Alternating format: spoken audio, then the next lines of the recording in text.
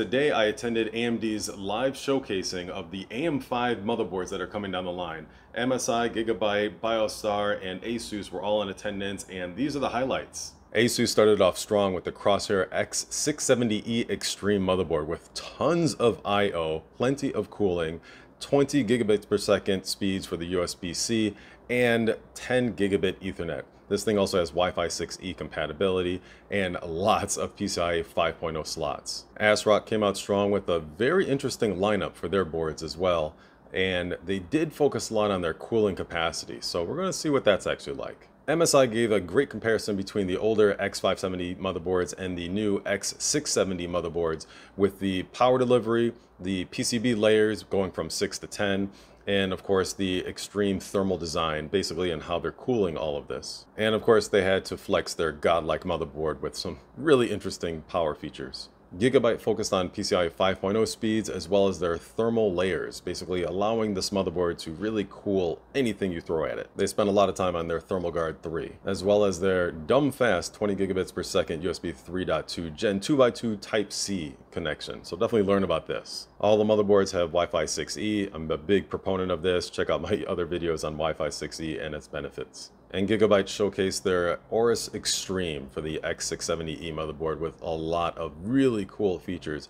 especially all of those PCIe 5.0 slots and M.2 slots. A tried and true favorite of mine is the Aorus Master, though. I've had a couple of the Master motherboards with no issues whatsoever. Here's a nice spreadsheet of the Aorus lineup. Go ahead and pause. And then BioStar came out with what appears to be some affordable options as well. I am happy to see BioStar not skimping out on any of the I/O. In the end, it was a solid event.